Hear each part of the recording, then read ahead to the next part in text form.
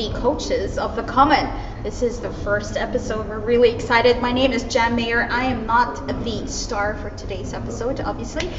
If you guys are wondering, this is an ongoing series of actually bringing in the specialists and coaches of the Common, wherein they talk about certain topics and for you to actually ask your questions, and they are part of the Common community. Today, during lunch, I hope you're having lunch, I'm hungry, I hope you had lunch, we have business strategist, of course, founder of the Common, and Ventel, Debra Chantry here, who's the star of the show. Hey Debra. Hey, how you doing, Jen? Good. So this is just going to be probably around 15 minutes, I would say. Keep it short. Yep. See how we go. Now today we are going to talk about market validation. Okay, entrepreneurs, listen up, and if you've got any questions, do start typing into the comments area, and we will definitely ask those questions as we go.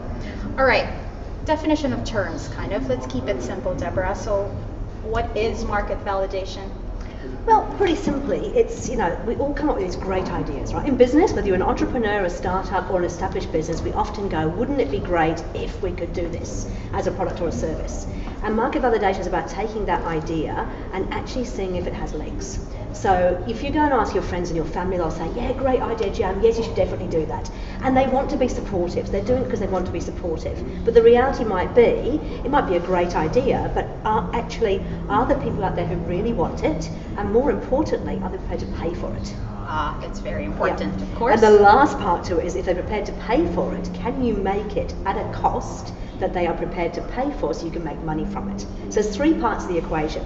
So often we have this great idea, we go, right, let's go out there, let's launch it. We spend a whole lot of time, money, effort. Sometimes people mortgage their houses to pay to develop things, to actually go out there and develop something, only to find they launch it into the marketplace and, oh my God, nobody wants to buy it. So market validation is a little bit of a process that you can work through to say, is there a market for it? Will they pay for it? Can I make money? Gotcha. So is there actually a process or some best practices? I mean, do I just go out and talk to people and survey? I mean, apart from the family and friends that support us, right? Is there, is there a number? Should we go for 100? Is it 10 enough? Yep. No. So generally we like to, if you do it properly and formally, we'd say around 100 people will give you enough information to make a decision. And that's only 3 different phases. It's not 100 people all up. We do phase 1, we usually do about 10 people just to get a sense of it.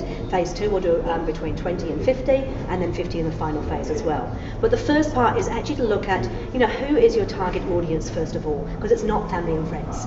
So you have to be really, really clear. Who is the target audience? What do they look like? What are the key things that I'm looking for in them before I go and actually ask them questions? And we usually have one question which we call, what's the right term for it, where you decide whether or not the right person to ask the question. So we'll either knock them out and say, no, I shouldn't be talking to them, or we'll actually include them and yes, they're part of that market validation. So we'll usually have a question that will say something along the lines of, give me an example of a new product you might be thinking to launch. Let's pretend a new cafe around Parnell. Okay, a new cafe around Parnell. So the first thing you might want to actually think about is, does a person actually spend time visiting cafes? Because if they don't, then the reality is you can knock them out straight away. You don't want to interview them. So the first question might be, do you regularly visit cafes? If they say yes, then you want to include them in the market validation. So that's our first defining question, if you like. So you're basically qualifying or pre-qualifying before qualifying and asking her questions, if that makes any sense. Yeah, that you've got the right people you're sitting in front of. Right. Otherwise, and we had a classic one. We did one at the Ice House. We had a company that was looking to actually take cows and grow them, fatten them up, and then basically follow their process through and then actually sell them by chopping them up and delivering them to your door, which sounds wonderful. One of the questions that we really needed to know though was, do you have a deep freeze? Because if you don't have a deep freeze, you're actually not in the target audience to receive half a cow chopped up ready to go to the freezer. So we could ask you all the questions. You could say, that's a fantastic idea. Yes, I love it. Yes, I'm prepared to pay for it. And then we go, where are you going to put the cow, Jam? And they go, oh, good point. So the first question that we actually asked before asking anything else was, A, do you eat meat? Because that was the biggest one. And B, do you have a freezer? Now, if they answer no to either of those two questions, they're not the right person people to be talking to. Right, interesting. And again, I'm just going to pause a bit for those who are watching right now, either on Facebook or on Instagram. So we've got 2 cameras here. Please start asking your questions. This is your chance to ask an expert in the field about market validation. Do we have any questions from the audience who's here? Yep. Is it really necessary to ask 100 people to validate your idea? Yeah, and we say 100 is a good number. It doesn't have to be 100. So what we find often, if you do the first 10, you might see trends actually forming. If you see trends actually forming and you go through the second phase and you've got the same trends happening again, this is not about quantitative data. So it's not saying this is an absolute. It's about getting a sense of where the market sits at. So sometimes you can do 20 or 30 and it's actually enough to know you're on the right track. But if you do the first 10 and your answers are all over the place, then you really have to drill down and get more into the specifics and start asking more people. And then we might suggest you go to 100 just to make sure you can actually validate that that is the right answer that you're actually getting. Okay, thank you. Yep, here's another one from the audience. How do you find these people to interview?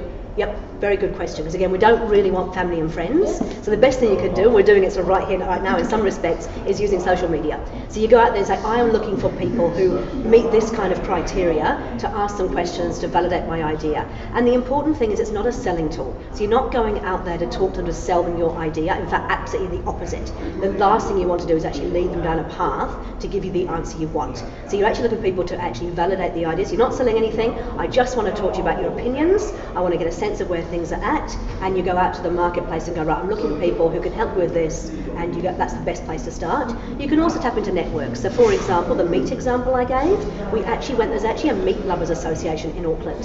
So that is a perfect place to go to actually go and find some meat lovers you can actually talk to. So if you're opening a cafe, there might be a Facebook group that is all around cafe lovers. So you look for different groups you can actually tap into to talk to. And how long does the process take? I mean, does it have to be weeks, months, or it depends? It very much depends on how much time you've got to give to it, because I mean that's the key part. We're talking about face-to-face interviews here, so there is a real tendency, for people to go, oh, can't I do a Survey Monkey or a Google survey?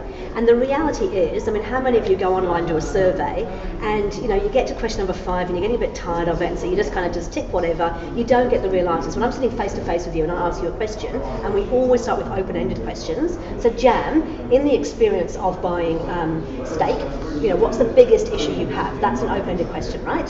And from that we get a sense of what the biggest challenge or opportunity is. I'm sitting here face to face with you. I can see if there is something going on in your mind that I want to delve further.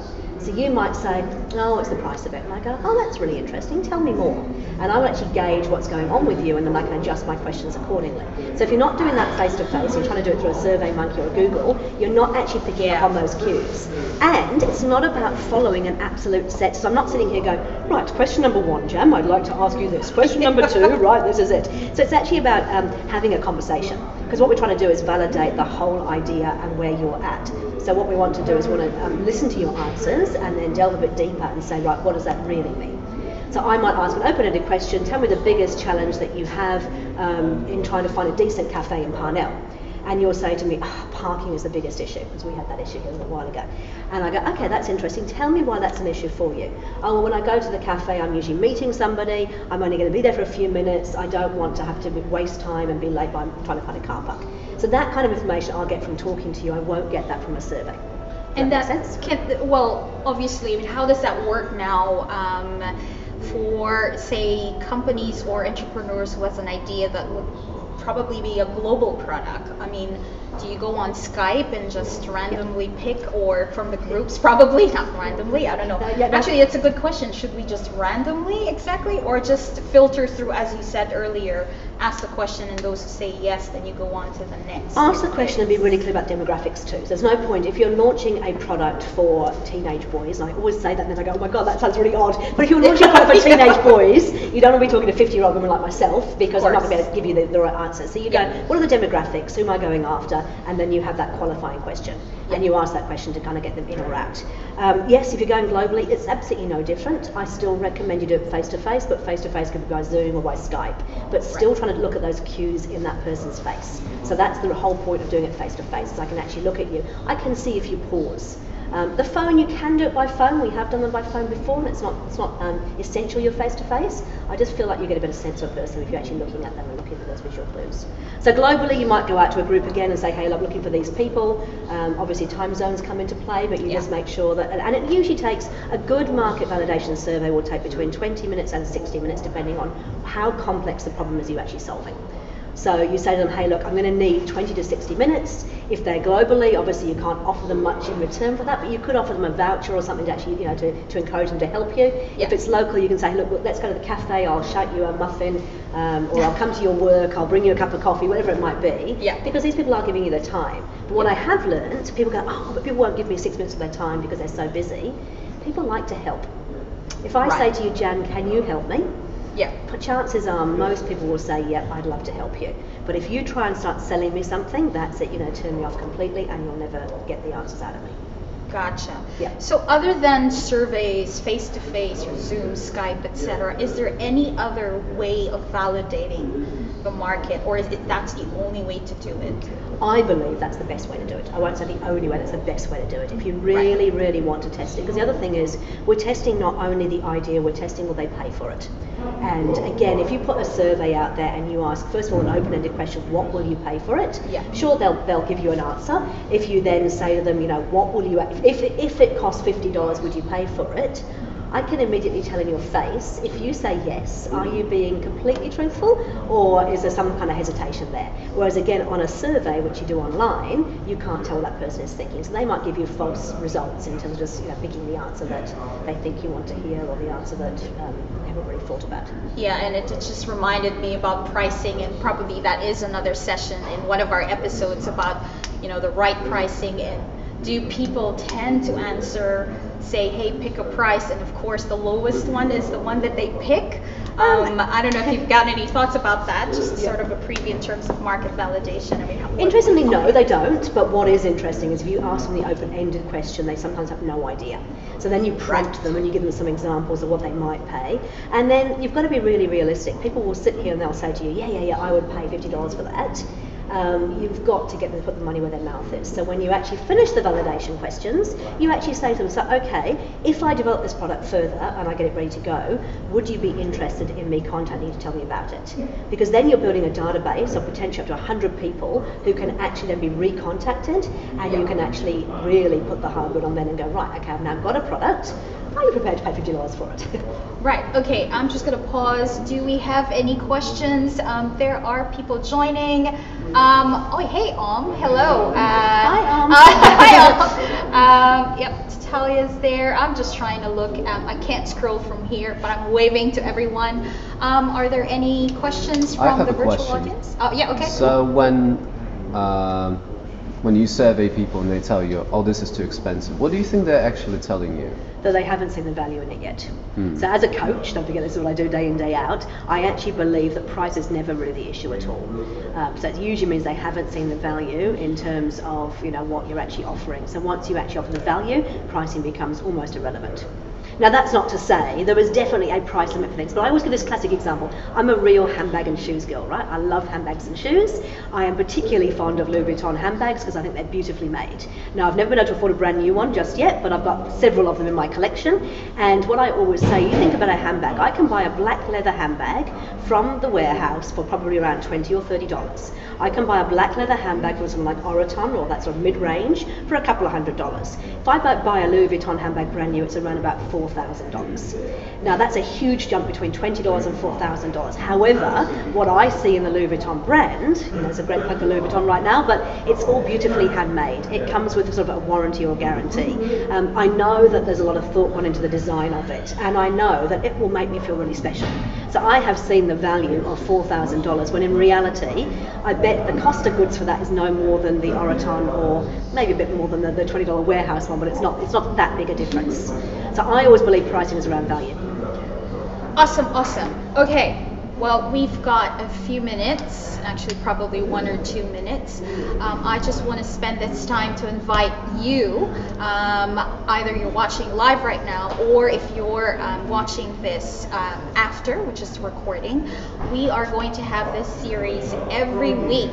Oh, Yes, every week. Free coaching, business coaching tips from all the experts and specialists. I mean, seriously, this is part of the common. Yep. And we will do this every Tuesday, 12:30. Every Tuesday. And we've got some amazing coaches on board. So I mean, next week we've got Mandy coming up, which we'll talk about in a minute. We've got coaches that specialise in taking products overseas. We've got coaches that specialise in IT and software. We've got coaches that specialise in service provision. We've got a financial and property expert coming on in a couple of weeks' time. So we've got a whole range of coaches. The idea being that we want to offer you the full support that you need, and we want to share with you what we know that we can help you in achieving your goals.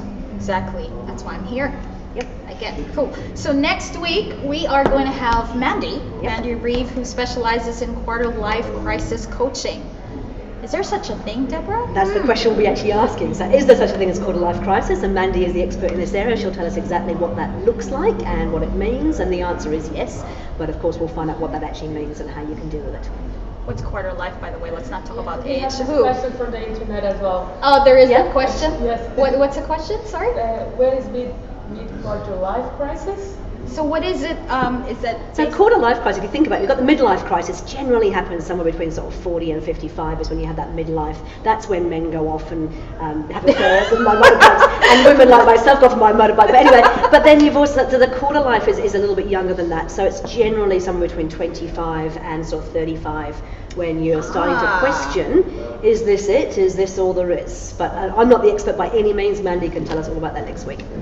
awesome? That I'm excited about that. I will pretend I'm part of that age group. I could, right? Yeah, definitely. Again, next week, hey, we'd want you to visit the Common if you're around the area. We're here at 1 Faraday Street. It's a 1 Faraday building here at Parnell. Parking isn't really a problem anymore. I'm sure you've seen our posts. So come on over if you want to be part of the audience here live at Parnell at the Common. Please put in your name on the comments in the comments area, and then you can definitely we'll get in touch with you guys so that we can give you more information and ask your questions about next week's topic.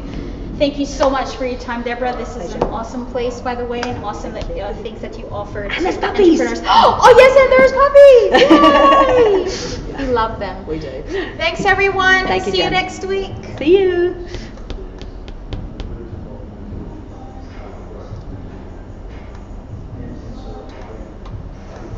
That was really good, ladies. I'm proud of you. Yay! I mean, we're not. I'm still trying to cut off the feed. Oh, so we're we're still live. Okay, Yeah. so we Okay, can good, good, good. Look at the puppies, look at the puppies. Puppies, puppies. Cool. I think I might need a hand with that jam. Okay, I will Okay. now go to production. Thanks, Jim.